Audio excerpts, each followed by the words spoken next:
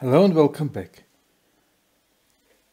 In this video we want to take care about something in the real world. Up to now we just used this little LED on our Arduino, turned it off and turn it on.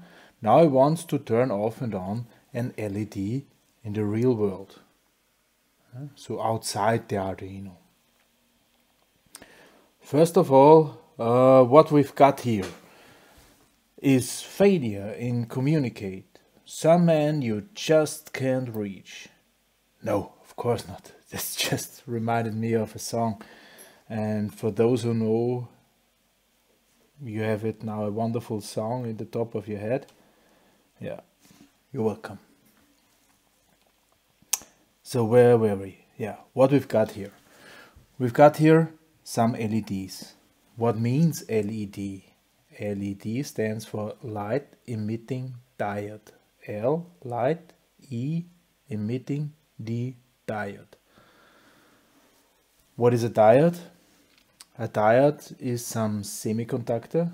I'm sure most of you know that there are materials who can who do conduct, where electricity can pass through, mainly metals. Then there are materials where electricity just can't pass. Isolators, they are called. And then somewhere between there are materials where you can select how good electricity may pass. Those materials are called semiconductors, auf Deutsch Halbleiter, and those semiconductors do have different Eigenschaften. They have some properties. This is what I'm looking for. They have some properties. You can basically, a semiconductor is an isolator which is dirty by some different type atoms, and then you can select the behavior of the semiconductor. And one of these semiconductor things is called diode, and the diode is sort of a valve for electricity. So on a diode, the electricity can pass from one side to the other side, but not reverse. That's basically the feature of a diode. It only can pass in forward direction. The same is true for these light emitting diodes, but when passing through the semiconductor material, which is up here on the top, somewhere inside this epoxy resin coat, the material emits light. Okay, so if the electricity is traveling from here over to here, then this thing is lighting. And based on the material which is inside there, a diode is emitting a certain wavelength. So there is a different material in green, red, yellow, blue, white, LEDs, all different materials, but the principal function is the same. If electricity travels from the plus pole or the anode to the cathode, to the minus pole, then here this thing will emit a certain wavelength. So red, this one will emit red, this here will emit green, this here yellow, this here blue, and this here white.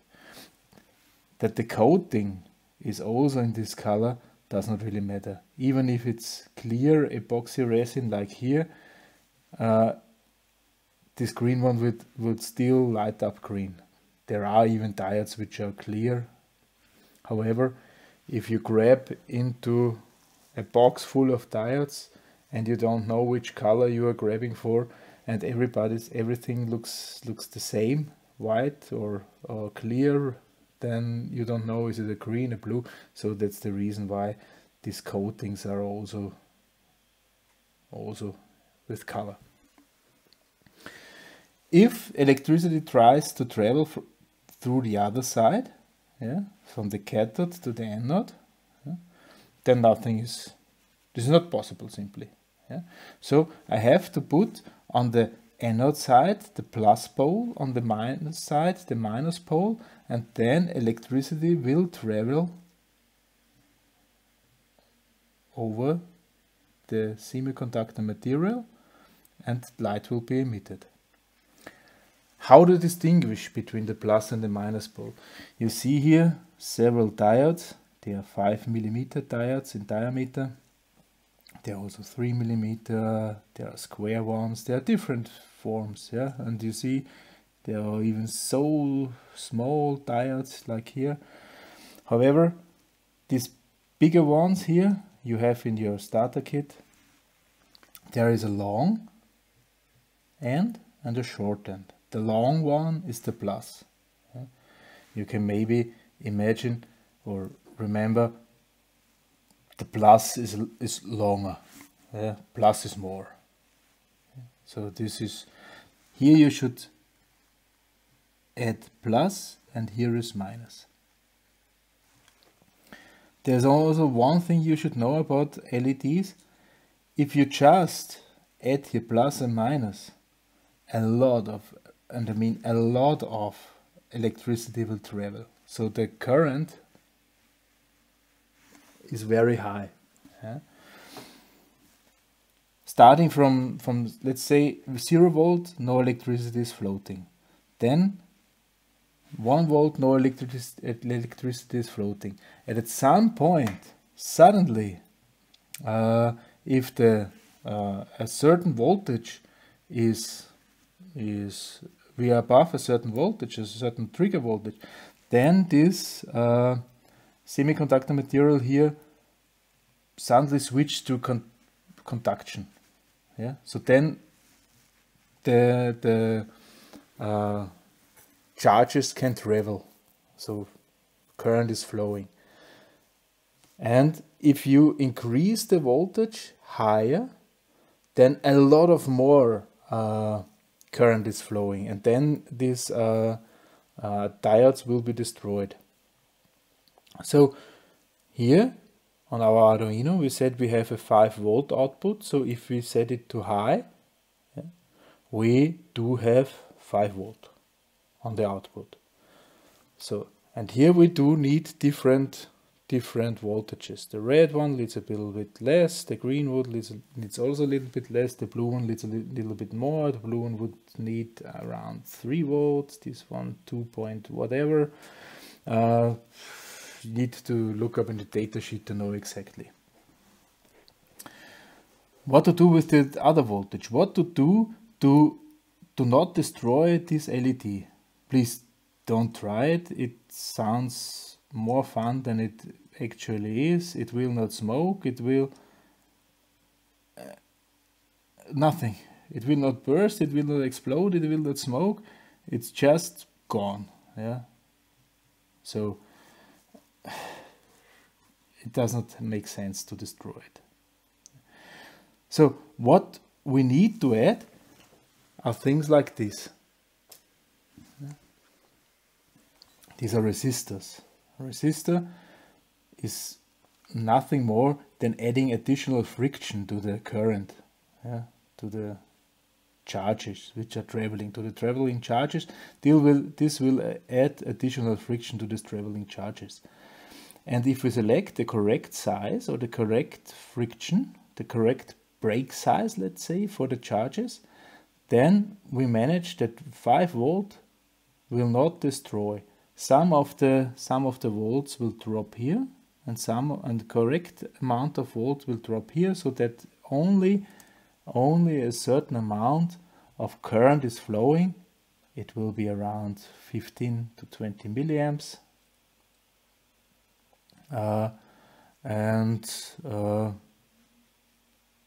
Then we are fine. Yeah? If we add this before or after the diode, does not really matter. Okay? We just need to add this to not destroy the diode. it does not really matter if we are using a white one, a blue one, a yellow one, does not really matter. The correct size of these resistors is 220 ohm. It's called ohm. Nothing to do with yoga. 220 ohm. You can read it on this package here. Just pull some out, or these lines on the resistor itself, they also code somehow 220. So you can be sharp. No. So there are some lines which are coding this. But where to put it? I mean, these resistors and these diodes, they cannot be just somehow connected. They are not fitting perfectly together, and we don't want to solder here. Yeah. So then this thing here, this white thing, comes into action. This is a so-called breadboard. It's nothing more than a connecting board. So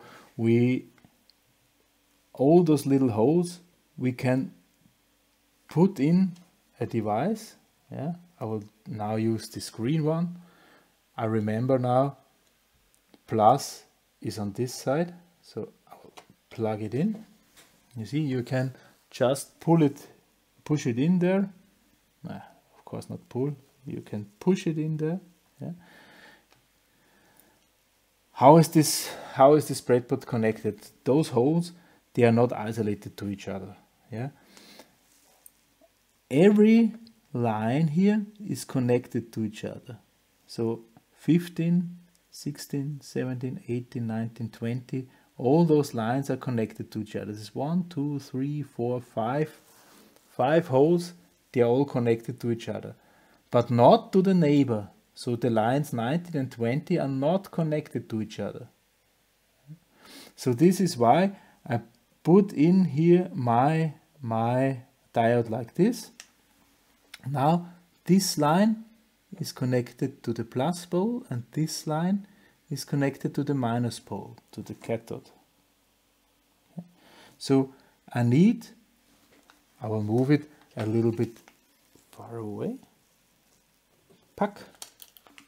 Yeah. This is plus, this is minus.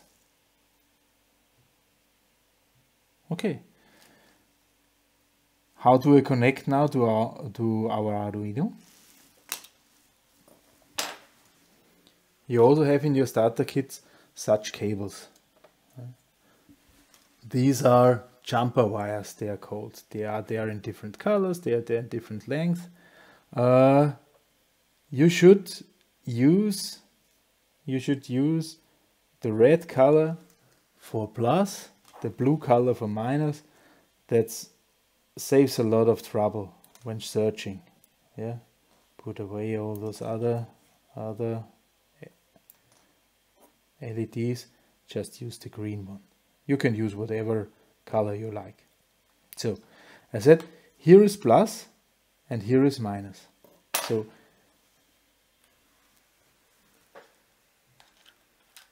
I use a jumper cable and another jumper cable, a blue one, a red one for plus.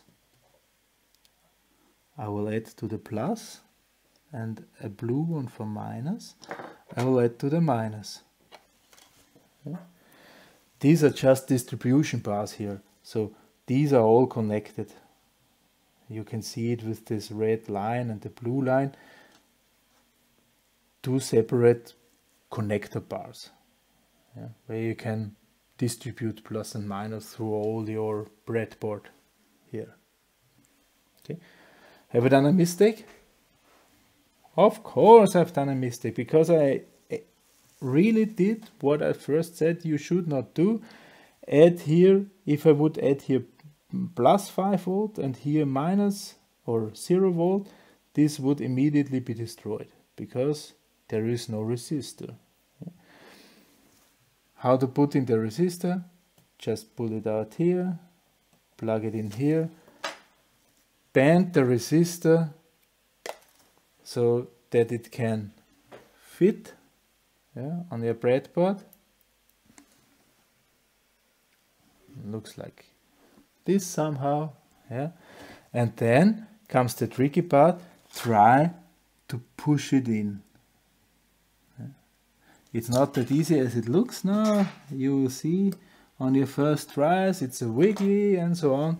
So what we've got here, how we connect it, from plus we go to the resistor, through the resistor to the anode of the LED, through the LED to the cathode of the LED, and from there to the minus. Yeah. This cable here, yeah, I could also remove it and directly connect with the resistor from plus here to here. Then have less cables. Also a good trick. Yeah?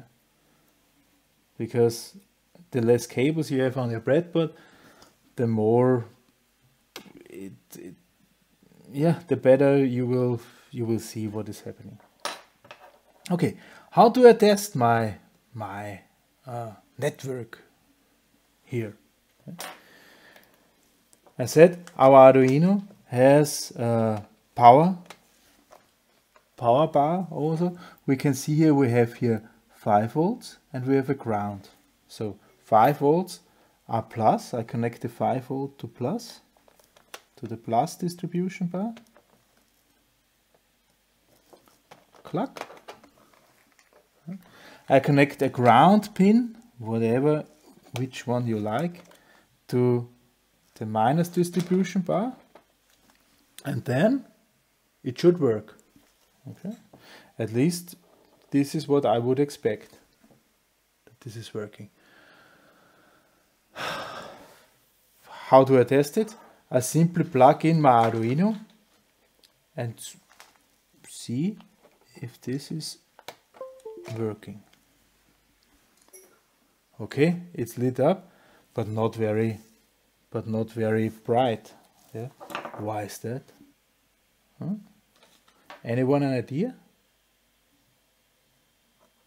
what the issue might be? The issue is this one. I didn't use 220 ohms, I did use much more. You can see it on the rings. Yeah. If I pull it out and use the correct one, now this resistor added too much friction to the charges. Yeah. Now I add another one. That already looks different, right?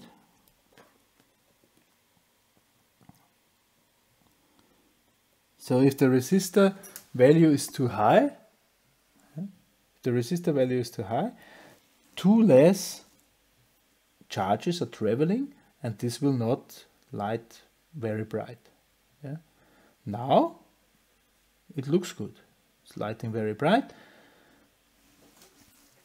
If it's not working for you, please check if you maybe switch the direction. And now switch the direction of the LED, plug it in the other way, you see it's dark. Yeah? This is because an LED is a diode, and on a diode it's only working in one direction. You may be confused plus and minus. Check if the long connector is at the plus pole and the short one is at the minus pole. And you can use any color you like. So if you like it red, pull in the red one. If you like it blue, yeah, if you're feeling blue, don't bother, use the blue LED.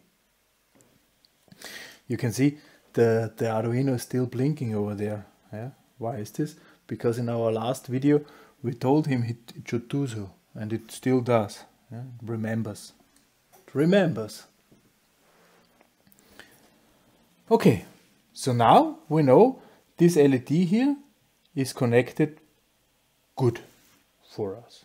Yeah. Now we want to have it turned on and off with the program. Yeah, we do not want that this LED is blinking here. We do not want to blink the LED on the board. We do want to blink this LED. Yeah. So the plus is now not coming from the plus. The plus should come from our Arduino. Okay. So I'm removing this here now from plus. I will plug it in to some random connector, plug it in here, and which pin do we prefer? I use pin number 3. Okay, so I plugged it in here to pin number 3. Yeah. I will now remove this one so that we can see it better. I plugged it in on pin number 3 here. Yeah. It will go from pin number 3 to the resistor, from the resistor to the LED, from the LED to the minus distribution, from the minus distribution to the bar.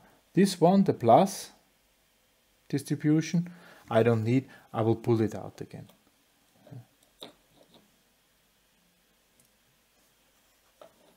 Pull it out again. Yeah, and that's now our network.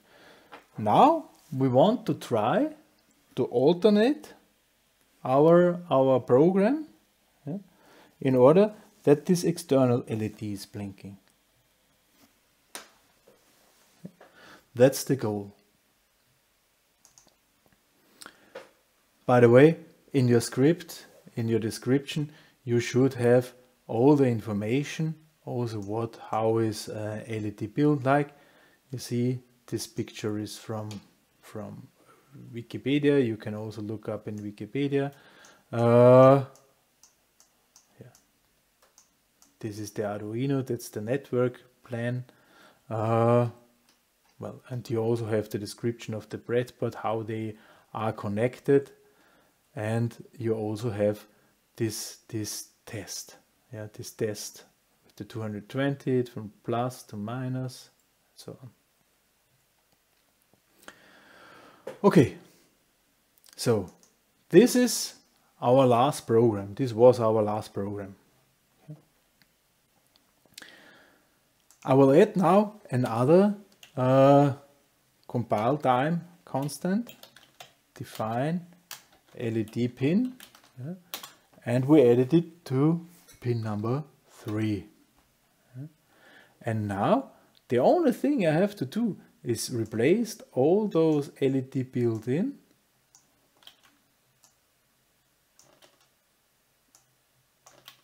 with LED pin.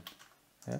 I could also write, of course, here 3, 3, 3, yeah, would work as well.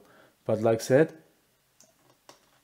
I think a proper way is that you use those constants, because if you want to change the pin number, you just have to change here, and this is working everywhere in your code. Okay, I will save it under a different name. Yeah. Blink external,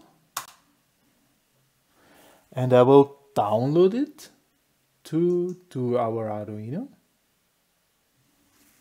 Flashing.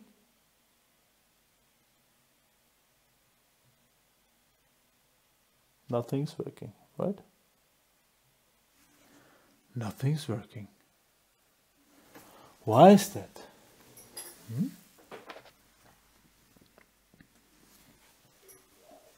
Anybody an idea? Let's have a look. Let's have a look on our the issue. Yeah, you might also see these issues. We put it here in the third pin. Yeah, but it's starting to number by 0. So it's 0, 1, 2. It's pin number 2. It's pin number 2, stupid. Okay? So what we do is I simply change here the pin number. Now it's a good idea that I've used this constant because it's a minor issue. Now download and ooh, it's blinking. I'm happy. Okay. So now we have told our Arduino, please turn on and off. Pin number 2 should be an output. That's what we have told. Yeah. And we told him, please turn off and on the output on pin number 2. And in the real world, something is happening. Okay. Here we see something is indeed happening. Good. If you have managed it that far, you can program and digital output on your Arduino. So you can influence the world around you, because, you know, if you turn on and off an LED, or turn on and off a motor, or turn on and off a heating or whatever, is not that much difference. You will see we need some things between. We will do this afterwards. But basically it's just turning, from the Arduino point of view, it's just turning on and off an output. That's it. Okay. You also have this in your script. You also have this program there. Yeah. That's the training, which you just shown. And then there is your task. And your task should be, you should add a second LED. Yeah. And this second LED should always light if the other one does not. Yeah. So it should look like, if you add a second LED, it should look like ping, ping, ping, ping, ping, ping, ping, ping, ping, ping. Blink left, right, left, right, left, right. Yeah, like the lights on a police car or something like this. Yeah. Left, right, left, right, left, right, left, right. And this is how it should look like. Yeah. 2 LEDs which are alternately lighting. Ding dong, ding dong, ding dong, ding dong. Good luck. This is your task. Try to fulfill it. Yeah. Remember the resistor. Yeah. Okay. Then that's it so far for this video. Thanks again for your attention. Next time we will read an input. Now we know how to write an output. Next time we will read an input. Okay. That's the next thing which will happen. So long. Thanks you for your attention. Yeah. Good luck.